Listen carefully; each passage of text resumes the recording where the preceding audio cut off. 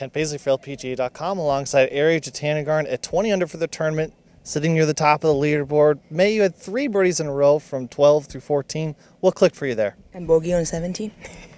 Actually, like my fortnight, I feel like I putt pretty well, but miss a lot of putt because we overrated. And back nine is getting better. We read better and start to make more putt. But also I miss few short putt also. How do you bounce back when you're missing the shorter putts? Just have to understand that we always gonna have a mistake, and I have really good commit. Just the ball didn't roll in the hole. And you were the last group at KPMG. You find yourself near the end of this tournament's pairing. What did you learn from KPMG as you're in contention again here? It's just need to feel free because KPMG is of course it's major.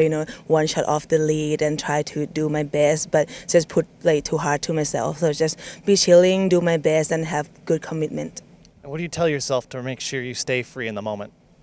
Just not think about the outcome. We never know what's going to happen anyway. We don't know what's going to happen tomorrow either. We're looking forward to it. Thanks for the time, Ariya. Thank you.